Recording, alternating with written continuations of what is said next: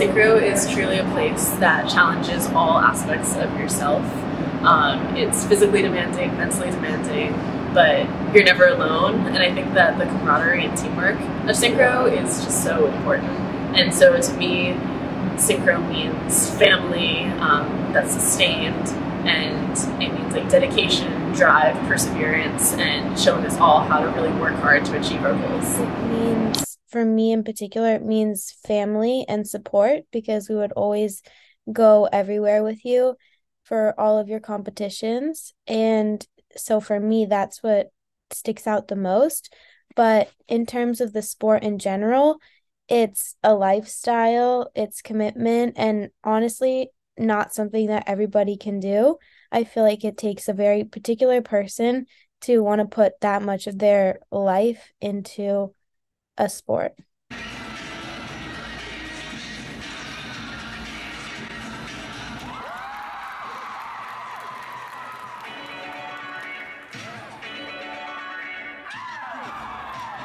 It's such a complex sport with so many moving parts. I mean, 16 people doing the same thing at the same time in sync is super impressive. I started Synchro when I was in 5th grade, I want to say. And I started because my coach at the time told me she thought I would like it and introduced me to one of the other skaters who did Synchro already. And she kind of showed me, what it was. And then I went and I saw an exhibition, and with my story, I fell in love with it and wanted to do it. If you ask my mom, it's because I liked the jackets. I like my version better. So then I stuck with it just because, it really becomes a family, and you see these people every week, once or twice a week for hours at a time. You travel together, you stay together in hotels, you compete together, you know everything about each other, and it just is the most amazing family and support system that one could ever ask for. I wish that people knew just how hard the synchro community is trying to get the sport into the Olympics. The fact that it isn't already an Olympic sport can be super disheartening, especially for the athletes that are at that highest level, who are putting in all of the work, knowing they likely will never get to go to the Olympics. It's very frustrating. The time commitment was a lot. We had team practice twice a week, sometimes 3, once you got up to higher competitive levels. And, it was 5 a.m. in the morning on Sundays, but Sunday morning you could commiserate with your fellow teammates about being there at the rink at 5 a.m. And days after school, you would go straight to the rink from school, stay there until 9 p.m., go home and still have homework and have to eat dinner and all that. So it definitely was difficult to balance. I definitely had to sacrifice things for skating. I missed out on going to a lot of parties and hanging out with friends on the weekend. For competitions, we would have to travel and, sometimes miss close to a week of school at a time, and have to stay on top of that. I missed prom because I was at a skating competition, but I wouldn't trade anything for that. The experiences I got, the lessons I learned are so valuable to me as I'm growing up, and there's nothing that can compete with that.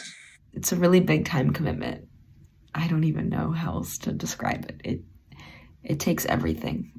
It really does. I would say about 15 hours a week I would spend skating or in off-ice practice. Every single day after school when I was younger and couldn't be home alone, I would go to the rink every single day after school, and I would do my homework there for at least 2 to 3 hours, and then go home, and the next day would be the same thing, and on the weekends would be the same thing. I wish people honestly just knew about Synchro. I think if it was televised, if it was publicized, if people knew about it, they would know how amazing and difficult this sport is, and how there's nothing else really like it. It is a community of people that support each other endlessly. It's a family of people who love each other endlessly, and it's just very unique. There's a really big difference between being a good skater and being a good synchro skater. There is such thing as having a synchro brain and just having a skater brain. So when you're a good synchro skater, you have insane awareness of everybody else around you, and exactly what you need to be doing to make elements work.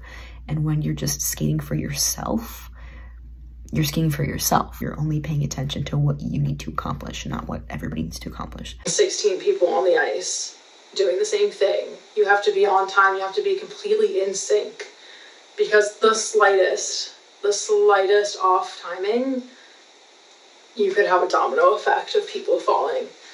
I was notorious for falling during synchro practice and had a lot of falls. And you know, you're always told, if you didn't hit your head, if you didn't break something, you get back up and you get in line as fast as you can.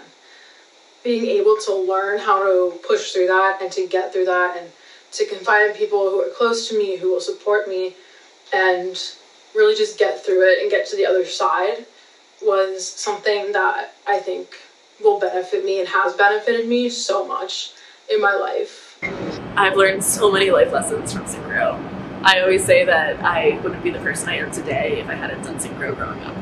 I think that it taught me so much about teamwork and really, really getting to know the people on your team and getting to know what strengths you possess, what strengths they have, and learning how to really work in a unified group.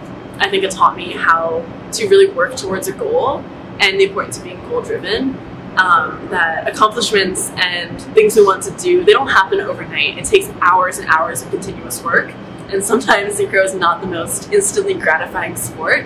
And so I think learning patience and perseverance was just something that I've been able to apply to everything I do in my life. As the years went on and we kept going back to the same places, you'd build memories and traditions in those places.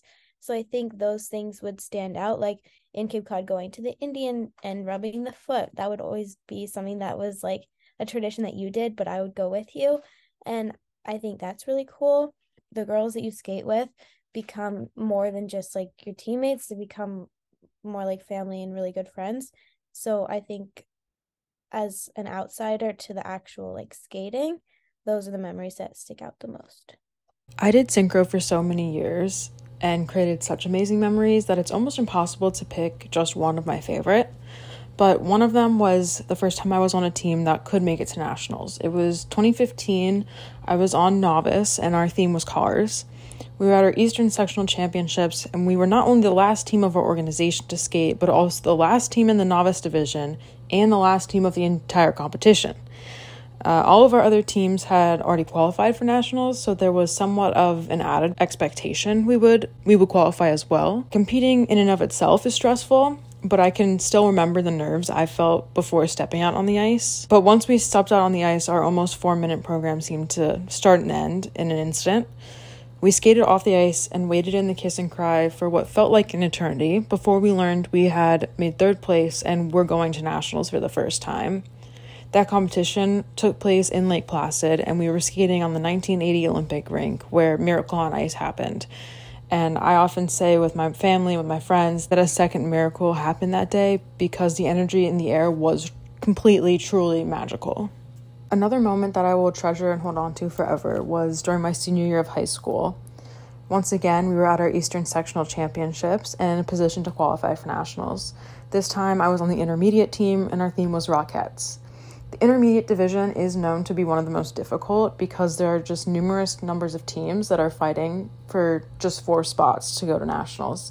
The first time DC Edge Intermediate had made it to nationals, they won, and then it took 3 years for another team to even qualify for nationals. As an organization, as skaters, we called it the intermediate curse because it just seemed like such an impossible hurdle to overcome. I remember getting on the ice and hearing the audience cheer so incredibly loudly. It got so loud at one point, I couldn't even hear our music as we were skating. But before the program even ended, I was crying because I knew we had just skated our best program of the year. As soon as we hit our end position, I turned and I hugged my best friend and we cried together because we knew that the skate we just put out could potentially be the last time we were ever skating together since we were both seniors. Now, I mentioned waiting in the kiss and cry before, but it truly might be the most stressful minute and a half a skater ever has to experience. But it's all worth it when you hear the announcer come on and say, "The scores for DC Edge Intermediate."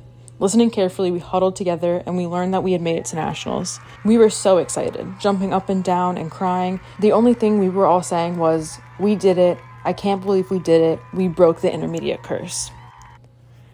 I am so incredibly grateful for the memories I made and the experiences I had skating synchro, but I am even more thankful for the family and community I made during my 8 years participating in synchronized skating. It is something that was truly unique and that I will hold on to forever.